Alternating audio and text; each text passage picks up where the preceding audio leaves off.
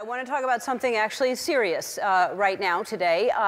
If you're on any kind of social media, I am sure you've seen the hashtag #MeToo. Me too. Me too. Me too. Me too. It happened to me too. Me too. It happened to me too. And it happened to me too. I applaud them all. I think it's brave, and I think it's important to speak out and not be shamed by anyone. It is not always easy, but we have to do that. And that's why I posted, and I will say it right now out loud, Me Too. Me Too got the conversation started, but now Time's Up is offering solutions to battle sexual harassment. Time's Up. Time's up. Time's up. Time's Up. Time's Up is time's up to sexual harassment, bullying, abuse, and the lack of representation and equality. When Hollywood talks, America listens, and to local advocates, that's just fine. They say some star-studded attention could give voice to the anonymous. But does it mean that women are empowered enough now to say, not anymore? Film as an industry is dominated by white men. And it's harder for women because men are born and they're bred to have a voice. It's not just the people in Hollywood. It's not just the famous movie stars. It's in the smaller local film communities as well. The reason I got into film is because I wanted to be part of something bigger.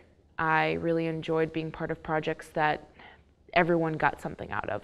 I just like to make friends, and I think that working on a film set is like a place where you build so many bonds. I enjoy the work that I do now, like being able to advocate and speak on behalf of those who feel like they don't have a voice. I feel like the current state of the filmmaking industry is lacking in female voices. It's not an easy industry to get into in the first place, so then if you think about how hard it is for someone to be a woman in the film industry, and then you think of how hard it is for a woman of color in the film industry, or anyone in the LGBTQ+ community. In the film realm, people are talking about it, which is really, really good, and I'm super excited, but I also think that puts a lot of pressure on our generation to really lead the way and have all the answers and be able to kind of constantly have these conversations about that. Not only have we got to this point where we're finally starting to admit that okay, I'm not safe, but we really haven't gotten to a point yet where we have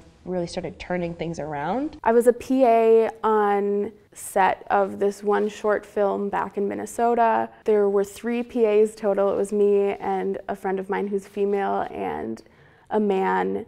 And the man was barely showing up to set. He was there, I think, one of the 3 overnight shoots.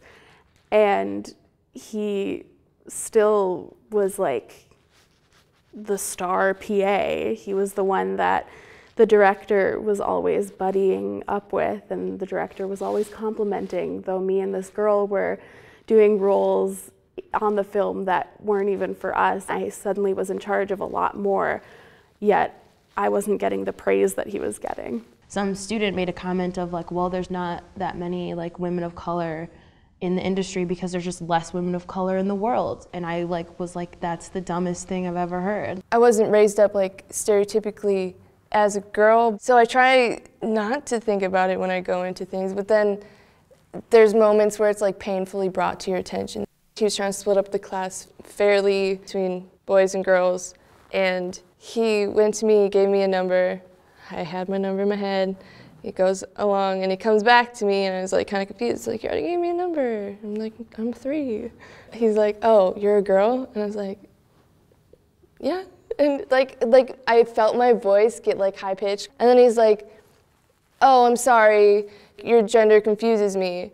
And at that point I was oh, don't worry about it, it's fine. But also it was very uncomfortable, and the only way I could play it off was by saying, oh, it's fine, you did nothing wrong. It's my fault for wearing a hat and wearing a baggy sweatshirt. My dad's friend works in the film industry, and he said that my chances of getting a job were lower because I have a few extra pounds. I heard it, and I didn't like it. I should be able to get a job no matter my size. I should be able to get a job no matter my gender. I want to say, and I do believe that we are kind of at this turn of event of people realizing how important it is for women to be able to be really involved in front of and behind the camera. But then, you know, you always are gonna have people who say ridiculous things or people who put you in really awkward scenarios, and it's hard when you're on a film set because you have to be professional. Supporting each other is the best way to build a stronger network. There needs to be more female filmmakers, more directors, more producers, more gaffers, more grips. Scene 7B, take 1, Mark.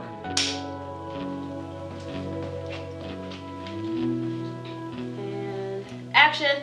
So I want all the girls watching here and now to know that a new day is on the horizon. And when that new day finally dawns, it will be because of a lot of magnificent women, many of whom are right here in this room tonight, and some pretty phenomenal men fighting hard to make sure that they become the leaders who take us to the time when nobody ever has to say, "Me too," again. Thank you.